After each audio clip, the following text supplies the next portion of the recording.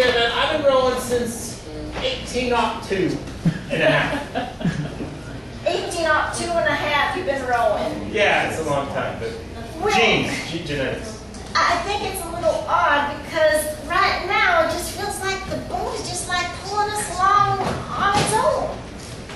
Yeah, and we're not really catching too many fish out here.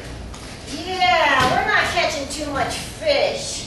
And it's 1803, so it's not like they died from a nuclear disaster. Wouldn't be a nuclear disaster. There's this sound I'm hearing. It's getting like louder and louder. You hear it? Yeah, it's like it sounds like a shower head from Land of the Lost. Wow.